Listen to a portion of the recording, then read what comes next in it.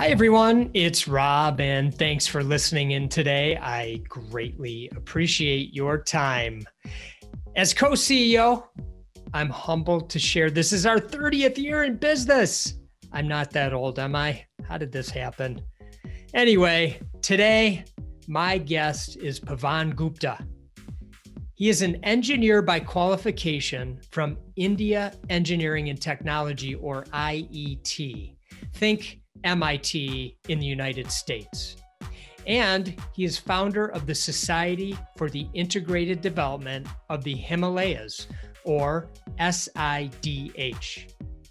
SIDH started in 1989 when community members from villages around Mussoorie, India, which is located 177 miles or 285 kilometers from New Delhi in the northern part of India, approached Pawan and his wife with a request to start a school for their children.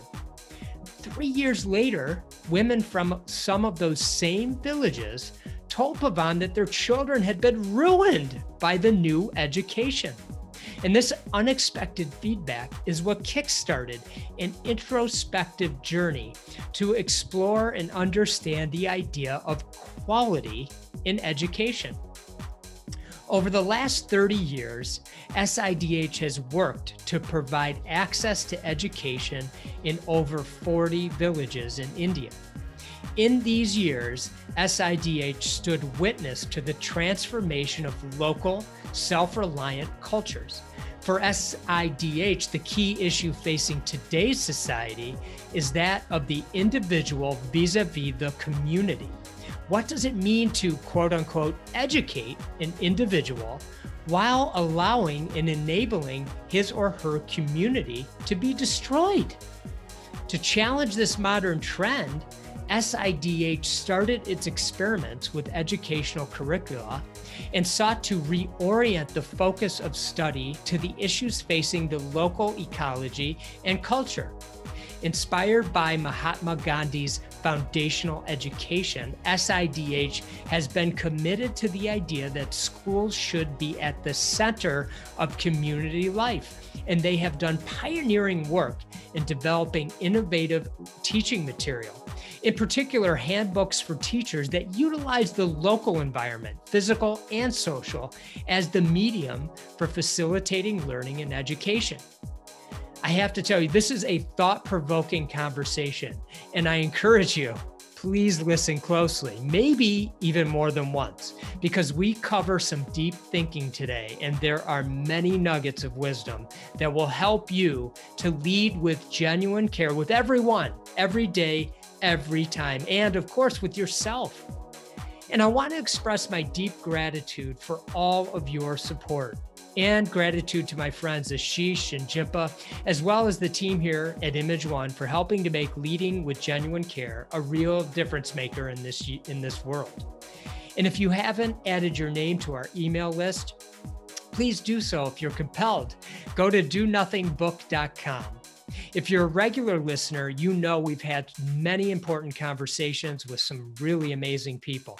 And so if you're inspired, please feel free to share the podcast with your friends, coworkers, and people in your network. Okay, so without further ado, please enjoy my chat with Pawan. Pawan, welcome to the Leading with Genuine Care podcast. I'm so grateful that you've joined me today. Thank you, Rob. It's a privilege. It's a privilege for me. First, I just wanted to start by saying how grateful I am to this universe, because I can speak with somebody like you. Last time we spoke, and you may be in the same place, you were at the base of the Himalayan mountains. I want to say you're like 9 or 10 hours from New Delhi in India. Less. I'm only about 6 hours away. If you take a flight, then the flight is only 40 minutes, and then it's a 1 hour drive to my place. Uh-huh. Yeah. So you're in a sort of a more remote area? Well, the place where I stay is not so remote. It's a hill station which was sort of built up by the British in the early 19th century. And it's a small town with a population of about 60,000 people. But we have a lot of tourist traffic here. Ah. Uh, but where I work, which is north of Missouri, that is, you can call it a remote area. Yes. Hmm. Well, through the technology that we have nowadays for us to be able to speak like this, it's just something I'm very grateful to be able to see you and be able to hear you and be able to broadcast this so others can hear some of the wisdom that I think we'll uncover today that you've gained throughout your life. Let's see. Yeah, right. Let's see. My self-image is not that of a very wise man. I've Uh, done very many foolish things in my life in retrospect, and I still keep doing. But whatever I've learned, I will definitely like to share with you. it's a journey. I was reading a book that our mutual friend Ashish shared Mhm. with me. Right. It's an interview with if I mispronounce this, please let me know. Samdang Rinpoche. That's right. And I thought when I was preparing for a conversation, I thought I'd just flip through it and see kind of where I landed and if anything resonated. And Mhm. there's this short part here I just wanted to read to you and get your thoughts on. Mhm. And Rinpoche is speaking about Gandhi.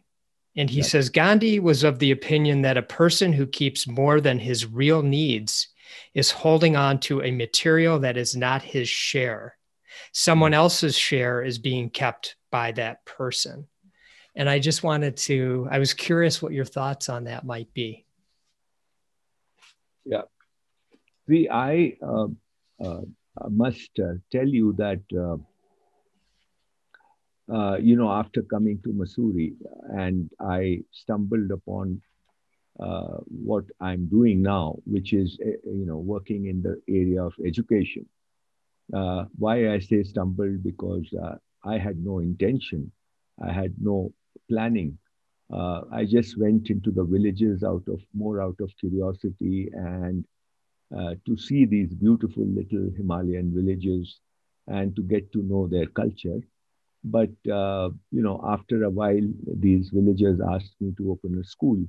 They had no schools in that area at that time, or they had, but very few, like one out of 7 or 8 villages would have a school.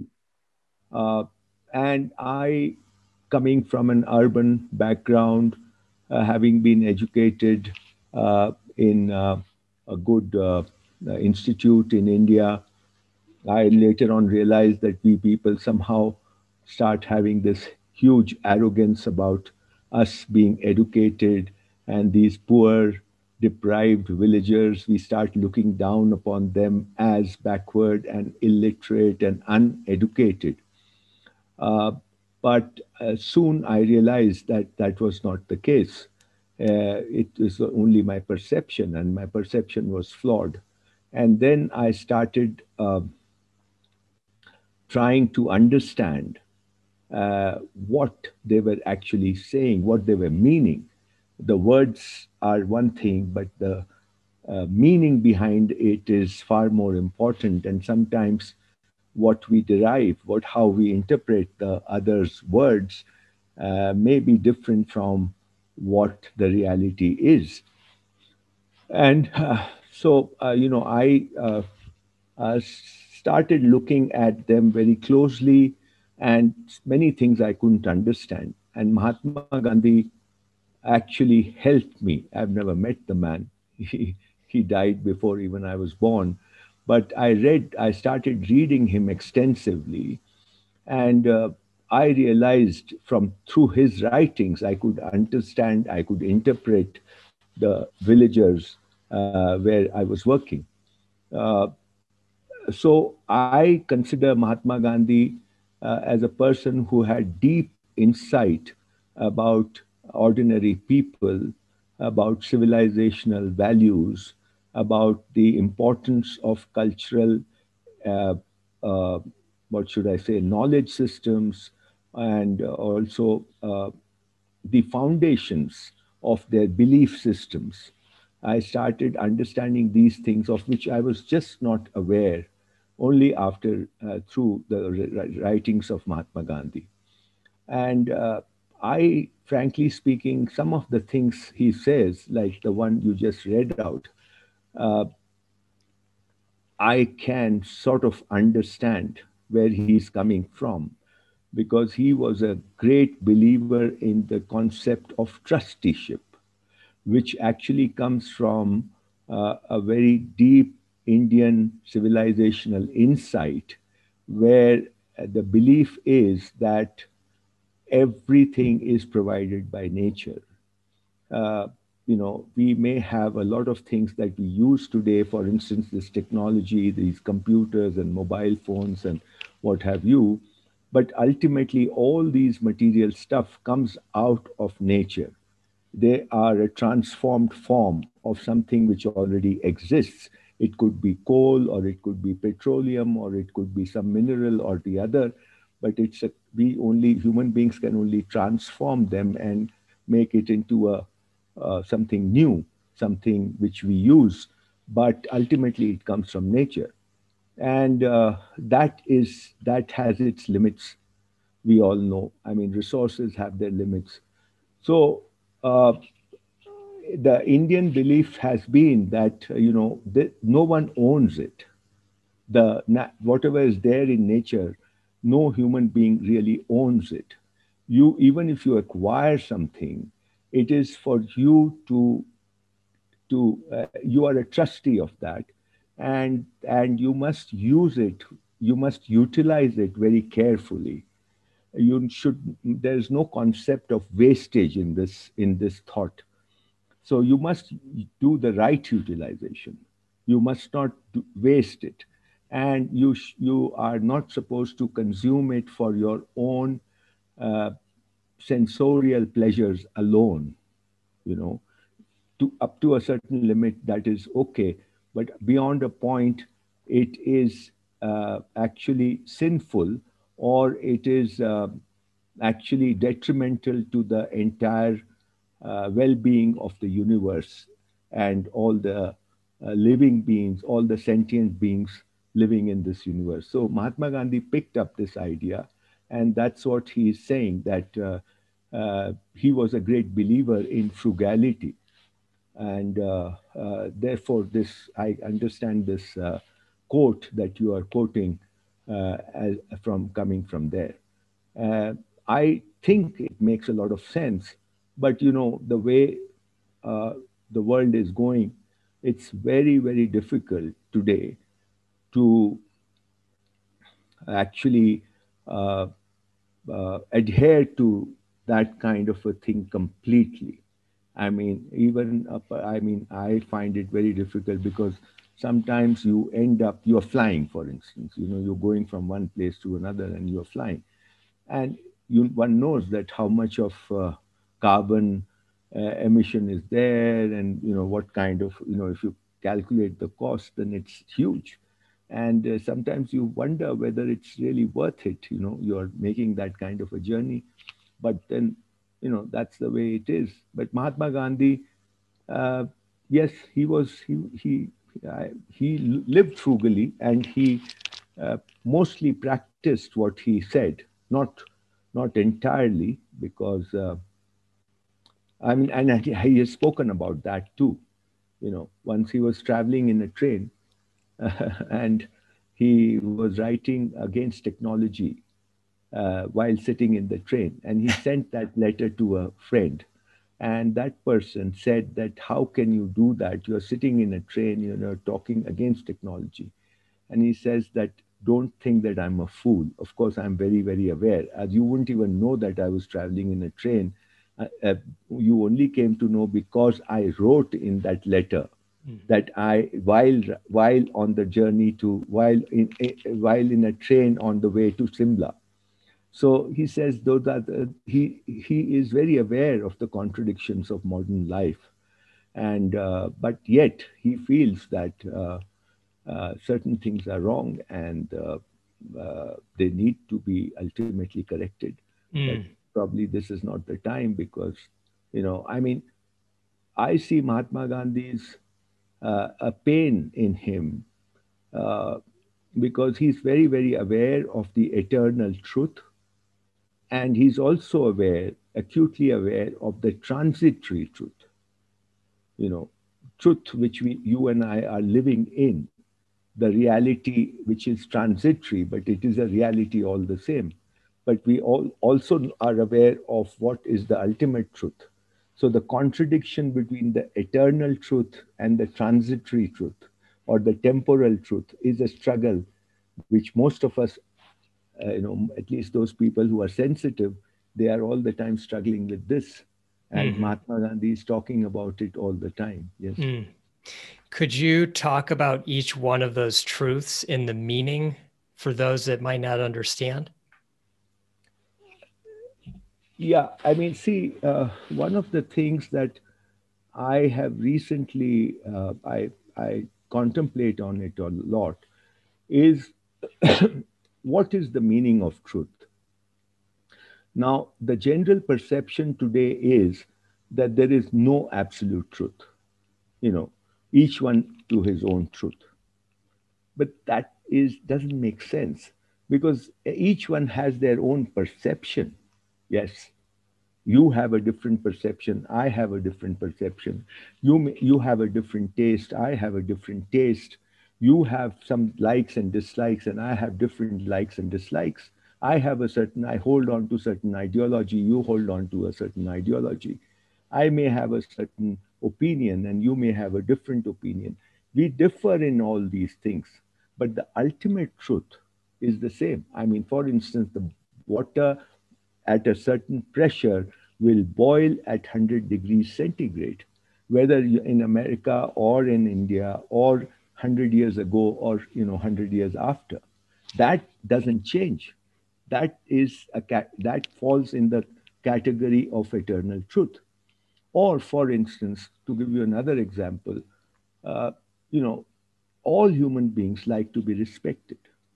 They feel good when they are respected.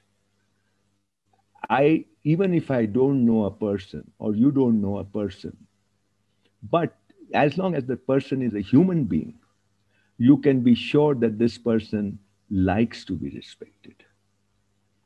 This issue is not there with the animals.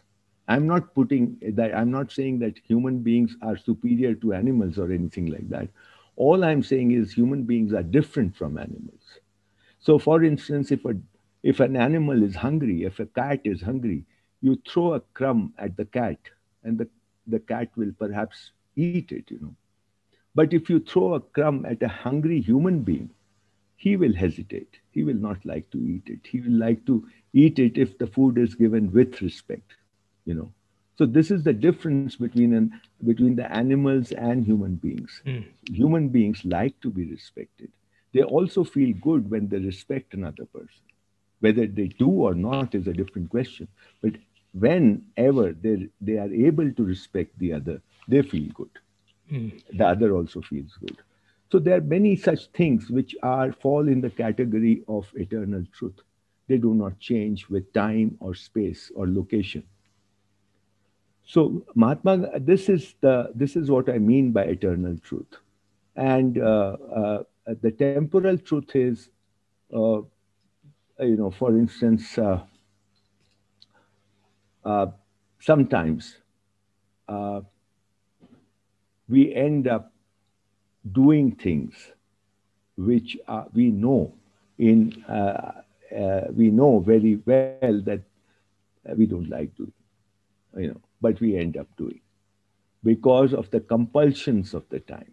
Sometimes, I mean, see, we talk a lot about corruption, but some of the corruption is because I want something to be, I'm very selfish and I want some to derive an extra benefit, and therefore I do corruption. But many times you are doing things which are not right because you find there's no other option. And you are forced to do it. So that falls in the category of temporal, I mean, transient reality.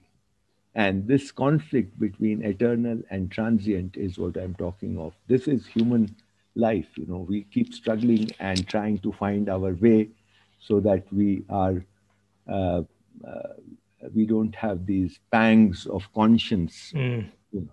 Yeah. So, I'd like to get your feedback as I relate it to, I'm in the United States, yeah. and there's a lot of division in terms of the ideology of the country and where people want it to be, what they want it to be like, what type of government do they want. And it's very evenly divided if you look at the most recent election.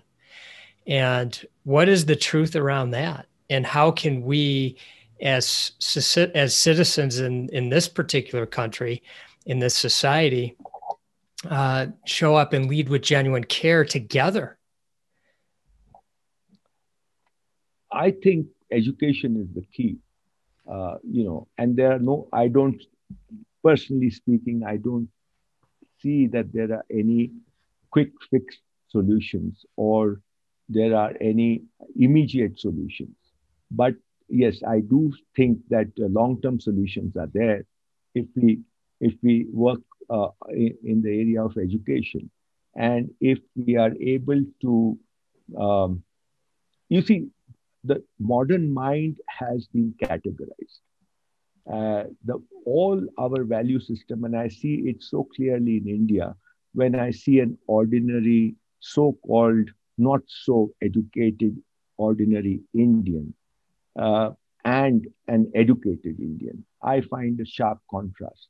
The so-called uneducated, illiterate Indian is lives his life by and large based on values, human values, like truth, honesty, and cooperation, and compassion, and kindness. All these things you will find. I'm not saying they are. I mean, I'm not. I'm generalizing with. Uh, I mean, general. It's always a problem generalizing things. Yeah. But I find that they are, by and large, living by their personal values, which they have got through their family, through their communities, through their traditions. But educated people like me, we have we live by values which have been externalized. What I mean by that is that, for instance, what are the modern values? Modern values are freedom. Modern values are my right to be able to do as I please, and no one is teaching me that you cannot live like that. You cannot live by your desires alone. Your desires need to be aligned with the way things are ultimately. For instance, no one stops me from eating whatever I like. I can definitely eat what I like, but that does not mean that I'll remain healthy. If I want to be healthy, which is the basic value, then I have to understand, and this comes from education, what is right food for to keep my body healthy. If I do that, then I'll be healthy. But the concept of freedom today is telling me that you can eat what you like.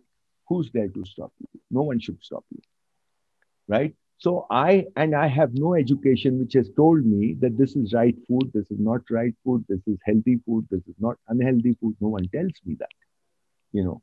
So the only thing I know is that I have the right to eat what I like, and I go and spoil my health.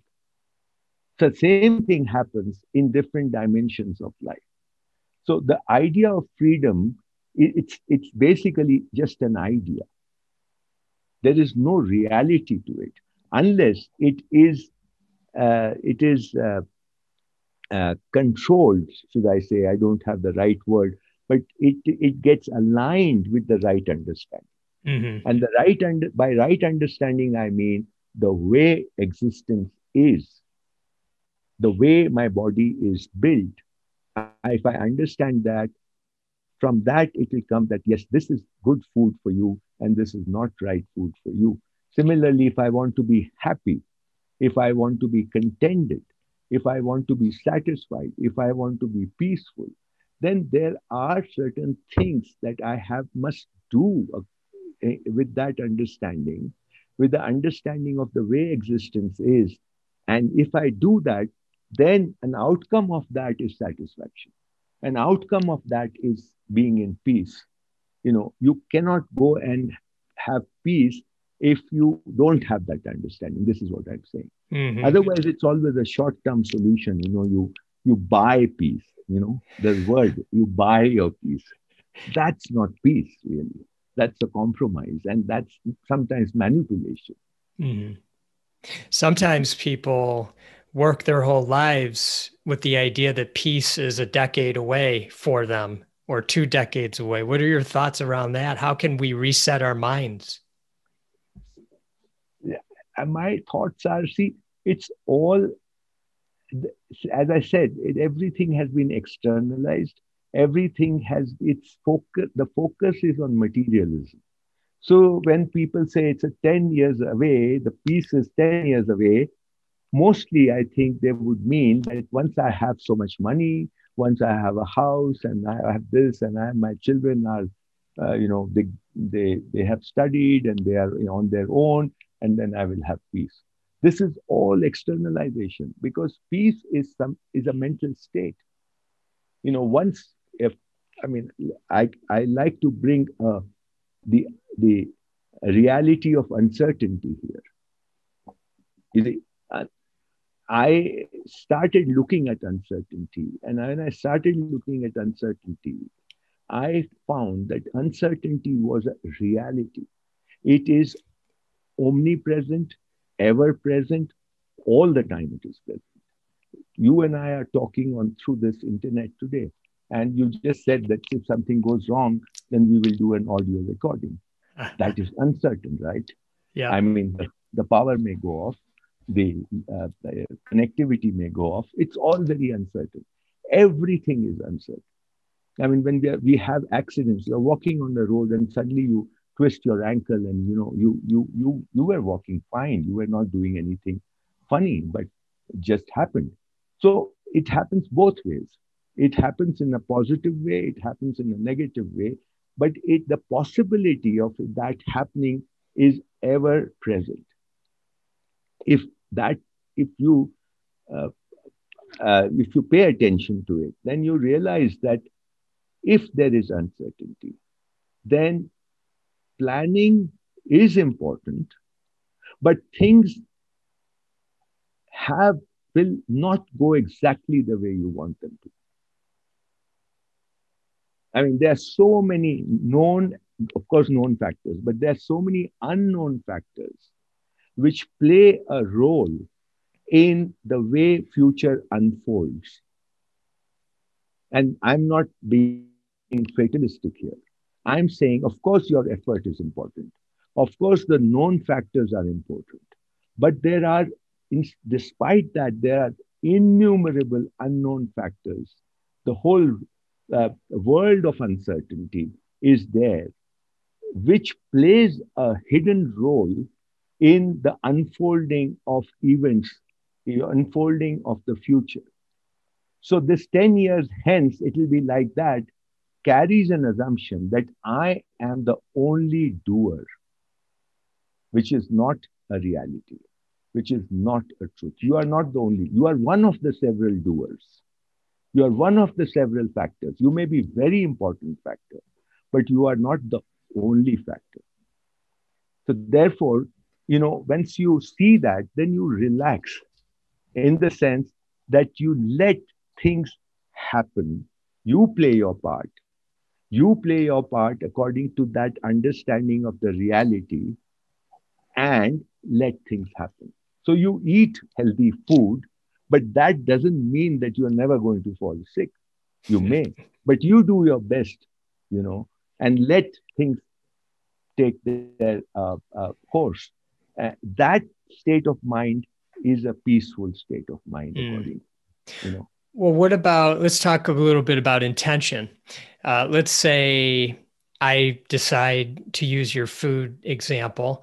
I decide I want to live a physically more healthy life, and I'm going to change my diet and focus on what I understand to be the most healthy foods that fuel this body to keep me as healthy as possible. And then you say, but you still might get sick. What about this? I'm an entrepreneur in the United States. And one of the things that we do as entrepreneurs, and one of the things that we do at my company, is we encourage our team members to create a vision for their future, a vivid vision, what it looks like, what they're moving towards 10 years into the future, what their life might look like. And then we have them break it down. What does it look like in 3 years? And what does it look like 1 year from now? And what are specific goals that you want to accomplish? So how do we take that and fit it into this idea that you're talking about with uncertainty? Is it worth it? I would say yes. What you're doing is definitely something which is important, and one must do. One must have vision. Is absolutely something that is perhaps necessary, because once you have a vision, you have a dream, then that gives you a sense of direction, where to move. You know, so that gives you a sense of direction. The problem is not with the direction. The problem is with specific events happening. You know, because there are more than one ways of reaching your goal, always. You know, so if you are very fixated on your journey, I find that a bit of issue. If you are fixated on the vision, that's not an issue at all. Because to reach that vision or to go in that direction, you have the flexibility that you can keep, you uh, uh, change your route, change the road that you are taking from time to time, depending on the circumstances. The direction is there. But if you are too fixated on particular events, they uh, I think that is something that I would avoid, Mm-hmm. because it may not happen the way you want. You may reach your journey, but in a very completely different way. So let's be open to that. Let's be open to the uncertainty which is there. I mean, in English there is a phrase: "There's many a slip between the cup and the lip." Right? I mean, it is a very important idiom or phrase, because in that small journey between the cup and the lip, 1 foot distance, there can be many a slip. You never know. So let's be aware of it. Awareness is all that is required. Mm-hmm. Awareness and a little humility that I am not the only doer. Yes, I have this vision. Yes, I'm going to take the first step. But let me be open to uncertainty. Let me be open that things may not go exactly the way I want them to go. Mm-hmm. So that this kind of understanding gives you a certain humility and relaxes you ultimately. It takes the burden off your back, so to say. That doesn't mean that you become lazy. It doesn't mean that you are not responsible, but you are responsible, but with in a relaxed manner, that you are doing your best, but it is not in your hands. The outcome is not in your hands. Mm-hmm. You talked about the awareness, and I'm curious, what thoughts do you have around how one can cultivate a greater awareness between I don't know if I'm going to say it right, but as between that sip and slip, how can we cultivate that in our lives? You know, I don't know, Rob, if I'm going to answer your question directly, but something comes to my mind. I just thought of it the other day. You know, we are, I mean, when we observe, we are not observing fully. For instance, if I observe an activity like walking, a simple activity like walking, I look at it that my legs are moving, I have the intention to walk, I my movements happening, there's something happening in the body, and I say this is walking. But I'm not looking at the context. For what by that I mean, I cannot walk unless there is something solid beneath my feet. For instance, if I'm in water, I cannot walk. If I'm in the air, not in an airplane, but if I'm in the air, say in a balloon or something, or in skydiving or something, I cannot walk. So for walking, that activity of walking is not just me, but it happens only in combination with something solid beneath my feet. If I'm swimming, then it's not only me swimming, but I need some liquid to be able to swim, right? So when we are looking at the activity of swimming, we also have to see the liquid. When we are looking at walking, we also have to look at the context on what I'm standing on. So observation needs to be awareness needs to be of the entirety in its entirety, not just focused on one particular thing, because things are there always something on which this other thing is dependent on. So we are only looking at one, we are not looking at the other. Now, if we start paying attention, then these things start getting revealed. It starts getting even something as simple as watching your breath. There's a lot of meditation exercises in which they talk about awareness about your breath. But what are you watching in your breath? There are hundreds of different ways you can watch your breath, right? Once you start observing your breath, that maybe in the beginning you need a teacher or you need a guide to tell you that, look, now watch the temperature of your breath. Incoming breath and outgoing breath. Is the same temperature or is one warmer than the other? Then you suddenly become aware, oh yeah, incoming breath is cooler and outgoing breath is warmer. Then where does the breath touch you? Which parts of your nose or nostrils or wherever where are you feeling this breath? That's another way of watching. Is it slow? Is it fast? That's another way of watching. Is there an interval between incoming and outgoing? That's another way of watching. So it's the same thing that when we say watch your breath, watch the way you walk, watch your thoughts, there are so many aspects of that one little small thing. So in the beginning, maybe you need a facilitator or a guide or someone to tell you that there's not one way of watching it. There are so many different ways. And once you become aware of those, that yes, there are more than one way, then I think slowly your mind starts looking at, no, this is not the only way. Maybe there's another way. Maybe there's other aspects are missing out. And that's how your awareness keeps on increasing. And once that happens, then I think the test is that you start watching the gaps. Mm.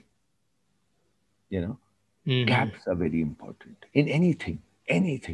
The gaps, the intervals where sort of everything stops. If you are able to see that, then you can tell the person, now, you don't need any more guidance. Perhaps you can move forward on your own. Hmm. So, observation is something that is not there in education. It's just simply not there. It's such a powerful thing. Observation, awareness, we have different names. And then contemplation. Look at today's education. I mean, people we call a person very smart when the person is asking questions. you know this is the general understanding that the more a person asks question, the more intelligent the person is. But I think far more important is to ask a genuine question, a question which comes out of deep reflection, you know, and a question which is comes from the depth of your being. If and it is more, and if it is pointed, so much the better. And you, modern mind has been trained to get an answer immediately. Unless it gets an answer, it's very agitated, and the answer may be false, the answer may be completely wrong, but must get an answer. And what is more important is to stay with the question and be with it. And sometimes real questions, real genuine questions, they have the power to reveal themselves if you stay with them. This is something which is completely missing in our education, whether it is in America or it is in India. We are not doing enough in observation, awareness, contemplation, silence.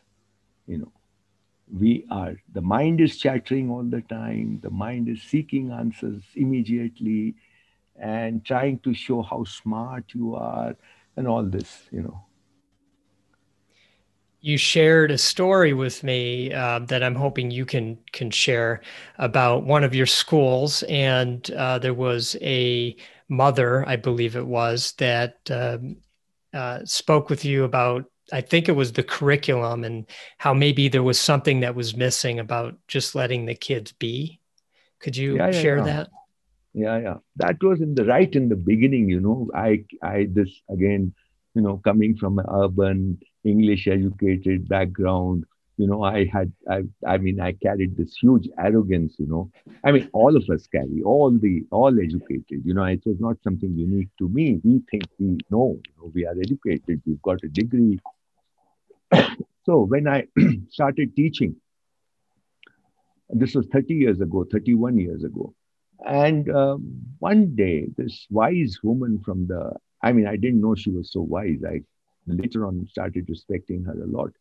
She said, you know, your this education, and she was not meaning my school. She was just making a general statement. She said, your education is ruining our children, ruining our children. That were the exact words translated into English. I was shocked, you know. She said, you must teach them how to be, not how to look, not how to appear, not how to pretend, not how to, this looking good and being good are two different things. She taught me that day that we all can look good, but are we really good? You know, we can all appear to be very honest, but are we really honest? We can all appear to be very, highly knowledgeable, but are we actually so? So this distinction between what the impression that you give, this whole persona, this emphasis on in modern times on your persona, personality cultivation, formalities, how you behave, which is not authentic many times, and being authentic and genuine and in your being how you are. This distinction was not there in my mind. She made me aware of it. And I think she gave me a clue to what education must be and what it is doing today. Today it is all about externalization, how you appear, how you look, how you behave. This word smart gets me. I mean, everyone is trying to look smart, right? No one is trying to be genuine. No one is trying to be authentic. Even if they do, that is to show that how you are genuine. And this is the problem with the modern person. This unhappiness, this tension in the modern person is between what he actually is and the projection that the projection that he makes. This distance between the two, this complete dissonance between the two, it creates the tension, creates the unhappiness primarily. So she was the one who pointed it out to me. And then I read Mahatma Gandhi, and he, in one of his writings, he says that this modern education, he's talking in this in 19, early 20th century, and he says this modern education, this modern English education, which was brought by the British, has created a huge distance between the home and the school. So a child wears different clothes at home, but when he goes to school, he wears different clothes. He sits in a different way at home. He sits cross-legged. He sits on the floor, but he sits cross-legged. Even our rajas and maharajas would sit cross-legged. But when he goes to school, he sits in a bench or a chair where the feet are touching the ground, but his, upper part is on a bench. So he's not sitting cross-legged. He is speaking a different language at home. He's speaking a different language in school. So every cultural aspect is different in school from what it is at home. And this has created a huge problem. The problem being that the child thinks that what school represents, is superior, and what is represented at home is inferior. And therefore, he starts copying without understanding. He starts imitating without understanding what is represented in school. So, this gives him a certain inferiority complex at one level and creates a tension at another level and makes him an imitator. And this is what the woman is saying, that teach them to be, not how to look, how to appear, and all that. Mm. Well, how can we, in our modern society, how can we be our more authentic selves? Well, we can talk about some fundamentals in schools. It's not very difficult. I've done it in my school. For instance, I one of the pet things that I do in school is I ask the children, what is the difference between word and meaning?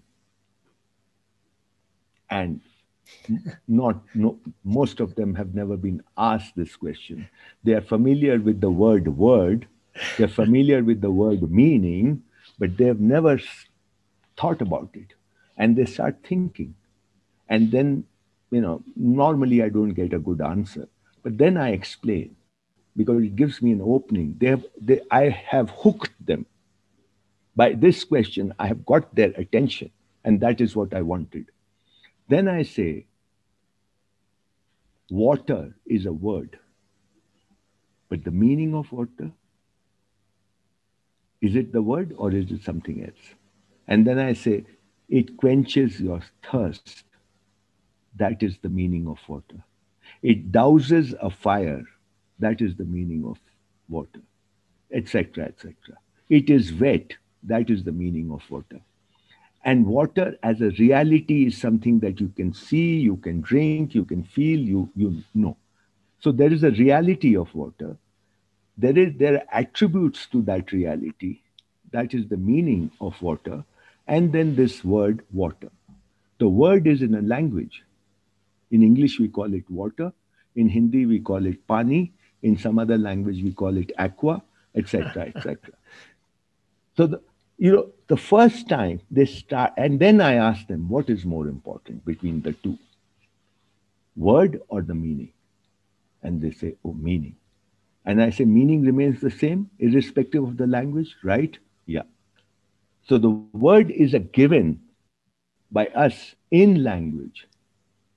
So what is important is the meaning. And then my entire thing, what I do is to again and again bring their attention to the reality, to the actual meaning, which is beyond language.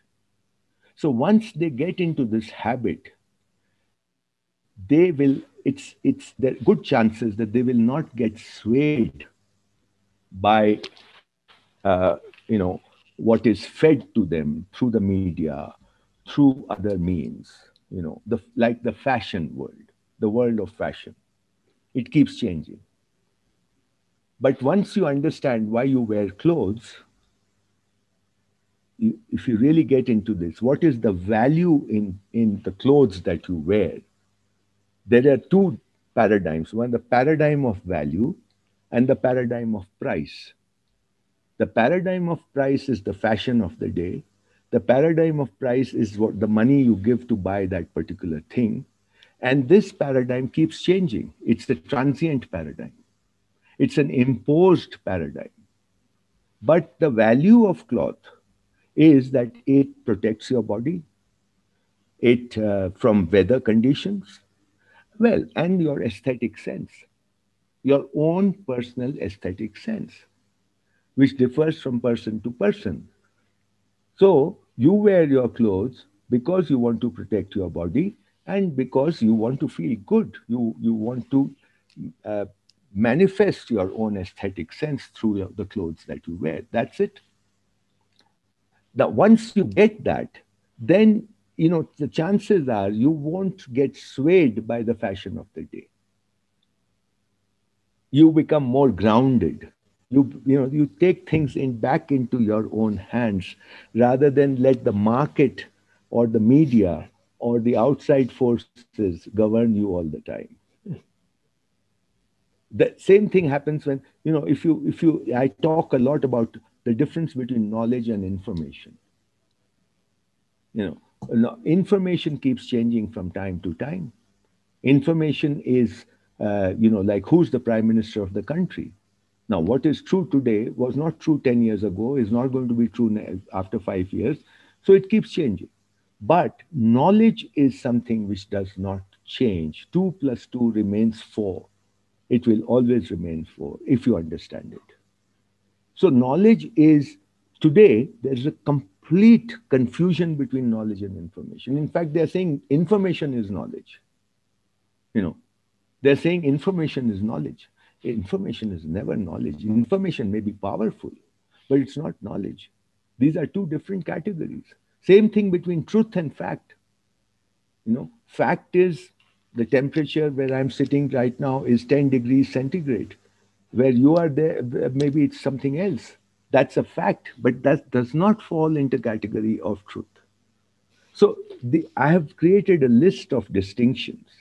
And I believe that if the understanding, the cobwebs in the minds are cleared, then you become more confident of taking decisions which are yours, not governed only by the outside. I mean, you have to take the outside into consideration, of course, but you are not going to allow the outside to govern you, to take control of you. This is what I mean, education must do, and this can be done. I feel. I have one last question for you, and you've been somebody who has learned over your life to tap into your intuition. And I'm wondering if you can share with us how we might be able to better tap into our intuition.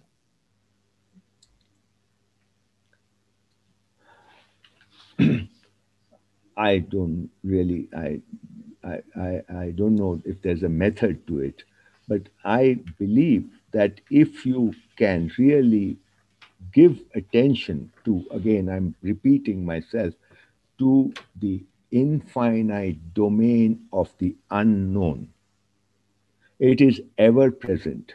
Every time we make a new discovery, that discovery is a manifestation of something from the unknown into the world of the known, both at the personal level and at the macro level, at the collective level. A discovery in science, let's say, Newton, we say that he discovered gravity. Gravity was always there, but it was lying in the domain of the unknown. He only pulled it out from there and put it in the domain of the known. You don't know about something and suddenly you come to know, but I know that thing. But as far as you are concerned, that was lying in the domain of the unknown. So if you pay attention, this uncertainty is nothing but a manifestation of the unknown into the known from time to time. So if you start paying attention to this, you develop real humility into the vast and infinite domain of the unknown, which I call God. And if that is real, I mean, I'm not asking anyone to believe it. I want everyone to pay attention to it.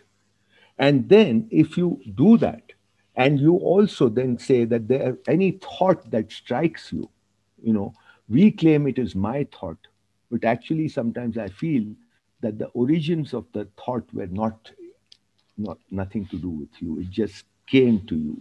It struck you. You know, if you go into the source of it, believe in that, and become a little light in the sense, don't take so much burden that you are the only doer. And then I think this faculty called intuition has a chance to manifest itself, and be open to it. Be open to it. And this opening also can come if you believe, if you start looking at the unknown and the uncertainty, then this may happen. I mean, I'm not sure, but I mean, this is what I believe in. I Yeah. pay attention, and yeah, it works for me. Thank you so much, Pavan. I greatly appreciate everything we had a chance to talk about today. No, thank you. It's been a pleasure. Yeah. And helping us think more about how we can use some of the wisdom that you shared with us today, although I know you're so humble about that, which I greatly appreciate as well, but how we can use this to better lead with each other, with genuine care, with everyone, every day, every time, really think about how we go about our lives, and maybe being open to ideas that you've shared with us today. And to everybody listening, the loyal listeners, I greatly appreciate you spending time with us. And as always, I wish you much love and gratitude.